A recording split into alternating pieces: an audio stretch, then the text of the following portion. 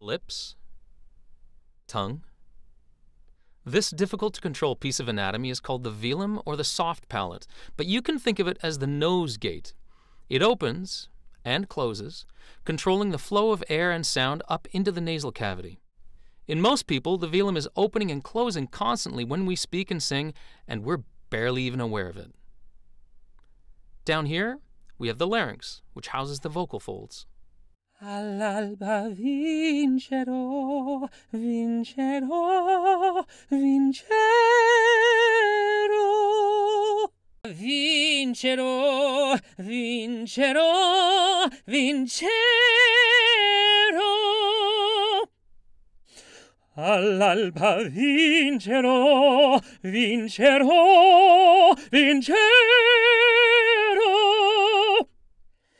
All'alba vincerò, vincerò, vincerò. What you're looking at here are comparative images of the same vowel being sung at the same moment in each vocal style. This is a frozen moment showing my vocal tract singing the E vowel on a high B flat. Now, for those of you who are interested, that's the E, as in vincero. Let's listen to it on a loop.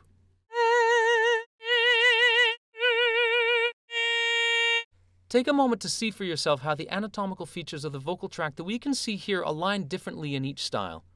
How is the tongue positioned differently? How about the velum? The mouth opening? How about the height of the larynx?